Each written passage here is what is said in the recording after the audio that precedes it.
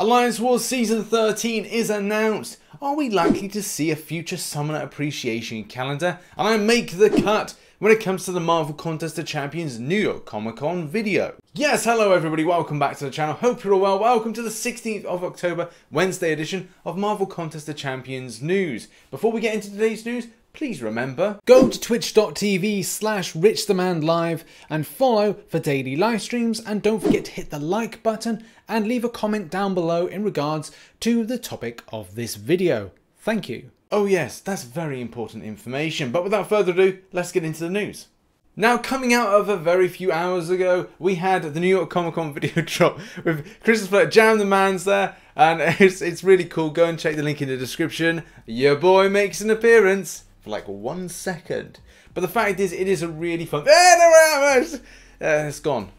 That's it. I've just spoiled it now. Fact is, it's a really fun video. Go check it out. It just showcases a lot of cool things about the community, stuff that went down at New York Comic Con, and other things in between. Also, I like this freeze frame. It's like, Seaton's like, I need to look the other way, because if I look this way, I'm going to see D's D, and I don't want to see his D, so I'm going to look over here. Moving on, and classic covers. As you can see here, these are some of the ones that Kabam have put together. I had a nice conversation with Gabe, and he said to me about comic books. So yeah, I bought some, and he's like, "How you plan to read them?" Yeah, but I may look to preserve them. Why? Why? They should be read. And I was like, yeah, I know. I try and read comic books once and then try and preserve them, because I want to keep them for a while. I like them just being there. They're collector's items. They're collectibles. But anyway, classic covers. New Mutants, as you can see there. This person has gone to the trouble of putting together who these are assigned to, which is pretty cool. Shout out to yourself. So we've got Hulk. We've got Incredible Hulk. We've got then this was the odd one, because it's got the different kind of look to it. It's kind of cool to incorporate the old Black Widow and the new kind of design and the way that they kind of interlink over the past. We've got the X-Men one here. We've got the Avengers one here with Arcus, and then we've got down here the Amazing Fantasy, which we did actually talk about a little while ago. And the new one is the Avengers one, which is this one, as you can see here. I really like the Kabam putting these together. I think this is like one per week, I think. So I think we're still due one for this week, or maybe it's once every 2 weeks. Either way, obviously it's the end of October. I think this is just run for a month. I'd hope this is run for an entire year, but you know, I just don't know if that's kind of good use of resources, obviously from a design point of view. But you know, I'd love to see more of this. So yeah, shout out to Kabam for putting this together. One big bit of MCOC related news came out yesterday, and that was we were going to see Alliance Wars Season 13. Yes, unlucky for some, but hopefully this isn't unlucky at all. Season 13 is going to kick off in the next few weeks, and what are the changes? Kabam said, after reviewing the data for the defense tactics following Season 11 and 12, we'll be increasing the potency of 2 of our more underutilized and underperforming buffs, Siphon and Flow. So Siphon, villain defenders recover 2% of their max health with each landed strike, and recover 0.8 max health with each block strike, increased from 1% from their max health with each landed strike, and 0.5% with each blocked strike. That's still good. It's good to see improvements being made for that, and maybe people actually choose to pick up that particular buff. Moving on now to Flow. Critical strikes against control defenders grant Flood, causing them to gain 15% of their max power over 20 seconds, increased from 10% of their max power over 20 seconds as well. This again should increase the potency, and also will mean that maybe players will consider this as an option when putting down their defense tactics. Something that has been well utilized over the space of the last season, so it's good as well that players are utilizing this much more. Anyway, what are your thoughts on defense tactics? Were these a good implementation to this particular game mode? Does it add to the complexity? You can't really be bothered with it. I don't know, thoughts in the comment section down below. Okay, now on to our next story, and that is a Summoner Appreciation. Yes, I know this isn't the Summoner Appreciation calendar, but it's here for reference point. So as we know, this is October, and it's not exactly the most exciting of calendars, with just the usual stuff month in, month out. The Summoner Appreciation calendar was a pretty decent thing to have in the game, and similar to another game which obviously, as you know, I've done sponsorship deals with. I am actually playing at the moment whilst I'm recording, and that is Raid Shadow Legends. For the first 90 days they give out this special calendar. and it felt that the Summoner Appreciation was like that in some sort of shape or form.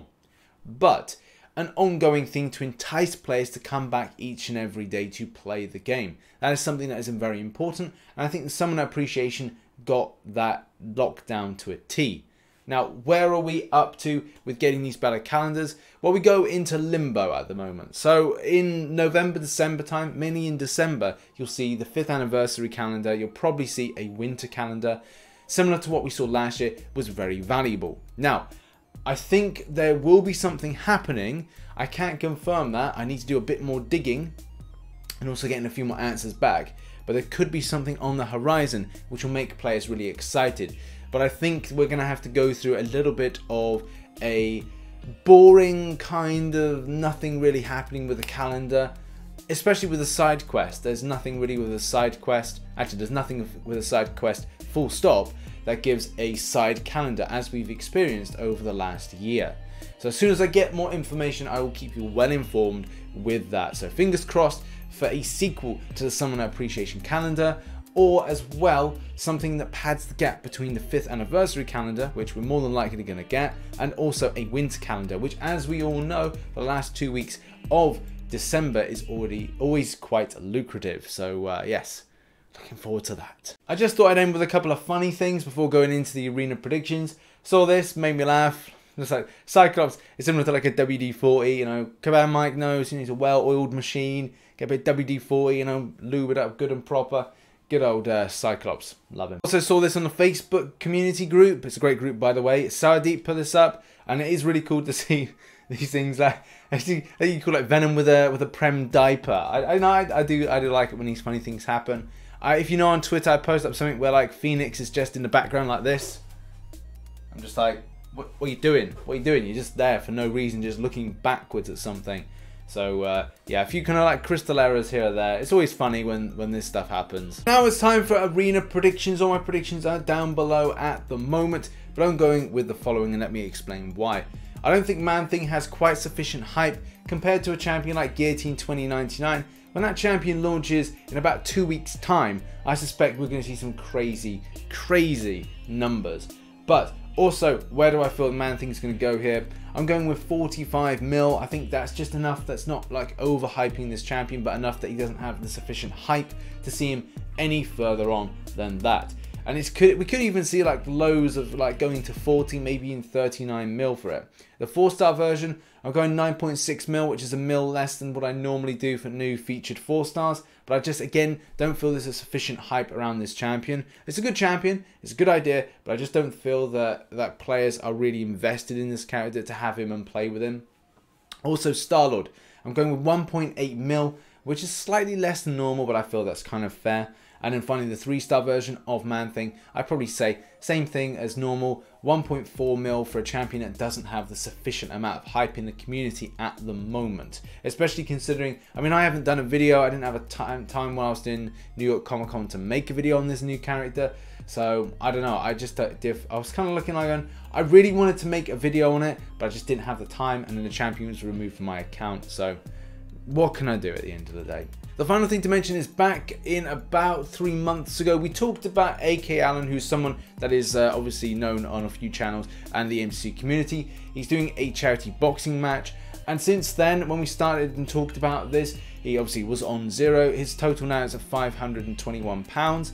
And this event is taking place next month, which obviously he's going to try and hopefully knock somebody out. He is in training at the moment for this, and I just wanted to showcase this progression to kind of show, okay, so when we start talking about this, as well as everybody that's kind of supported from the community and friends and family of his, it's kind of cool to see someone doing something that he believes in, because he's doing this for his mum, because his mum unfortunately and really sadly passed away from cancer this year. So 23rd of November is when he's got the boxing gloves on. He's in training at the moment, so hopefully he's going to get that knockdown blow. As you can see, he's lining up for a punch on the bag now. He's a wrecking machine! There we have it. That has been Marvel Contest of Champions news for the 16th of October 2019. Check out some other content here, as I've got some probably crystal opening here, maybe some other MCC video there, or maybe a VR video. Why not?